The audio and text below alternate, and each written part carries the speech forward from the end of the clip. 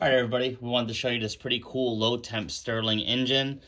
This thing runs off of a temperature indifference, either on a hot water mug or coffee underneath it, or in this case, a candle warmer. It'll pretty much run indefinite like this. We oiled it with some 102 oil on all the metal parts and a little bit of graphite lube on the glass cylinder. We'll show you how easily it starts.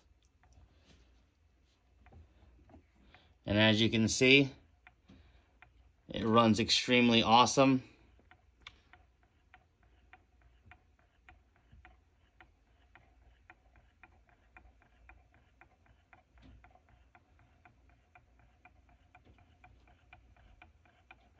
And it will pick up speed as the candle warmer warms up. This is only about 5 minutes of a warm-up time before we turned it on.